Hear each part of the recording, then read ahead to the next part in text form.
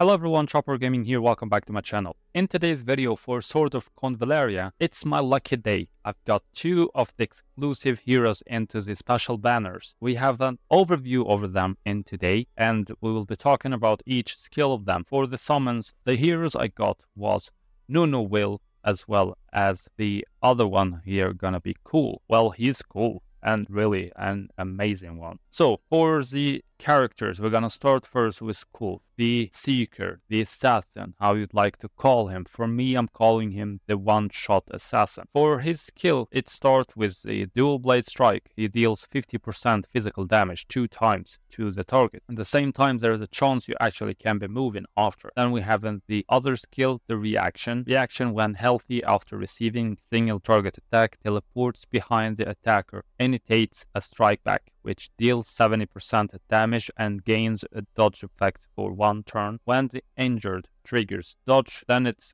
having a cooldown 3 turns. And then we have the healthy is a stat activated when HP is no less than 70%. So it's basically when he's having higher HP than this one. The dodge, 1 direct single target attack from an enemy. So he's just, let's say, he's just gonna be attacking whenever he's being attacked. Then we have the injured, activates when HP is below 70%. It reduces the damage dealt by 20 and increase the damage taken by 20. Then we have the next skill, which is active skill. Physical damage, deals 45% damage 3 times when attacking, and there's a crit chance increased by 20%. That's why I'm calling him the one-shot hero. And then we have the next skill gonna be the ambush. When performing an active attack, if the target is unharmed, it will be dealing 20% physical damage, and when performing a back attack on the unharmed target, additionally, it will be inflicting the passive skills or to be removing or disable the passive skill for a turn. This is really one of the good skills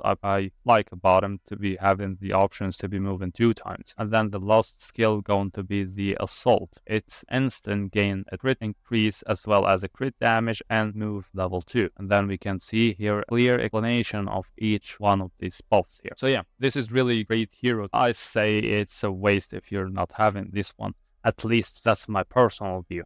And then of course by ranking this one, we're going to get even more skills, more options to be switching the skills and things like that. Then we have the next hero going to be NONOWILL. For NONOWILL, she's another seeker type, working or focusing on the not really extremely long range, but not a close combat either. Her basic attack, it's dealing 50% damage on 2 attacks on the enemy that is close, and it's just 1 tile away. And then for the first skill, or the reaction, or the passive, when hit by an active attack, the damage taken is decreased by 8% upon receiving an active attack, and it additionally recover 1, or I don't know this one, the NRG. Then for the active skill number 1, it's the 1000 Blade. NONOWILL will be performing 3 consecutive attacks against all enemies within 2 tiles around herself, and each attack will be dealing 30% with the damage. And it's here we can see the range of the attack. It's an AoE attack, so that's why she's not just focusing on the close combat. Then we have the other skill, which is the Infected Dagger, and it's a single target attack dealing 70% damage and inflict 3 stacks of infection. And this infection here, it's the character gonna be lose a certain amount of HP after each turn, or stacks deal higher damage, and it's stackable up to 9 times, and the stack halves after taking effect. For the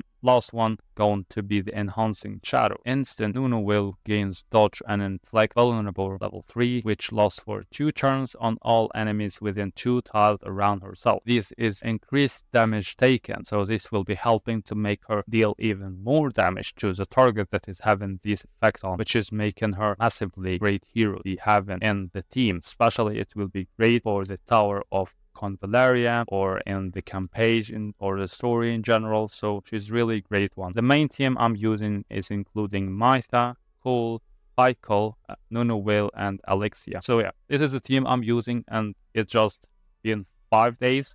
I've been extremely lucky with the summons. 1 summon got each one of them.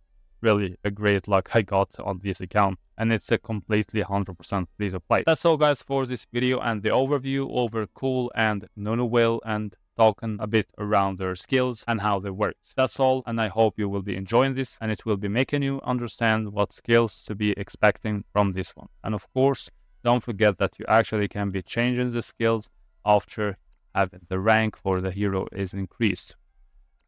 It's all depending on how you're going to be building up this one. Like if for NONOWILL, you can go for the melody or for hidden blade. It's all depending on the play style. For me, I'm going on a melody. Well, I'm mixing between both of them. It all depends on how I'm feeling I would like to be getting from her. So yeah, that's all guys, and see you all with another sort of Convallaria video.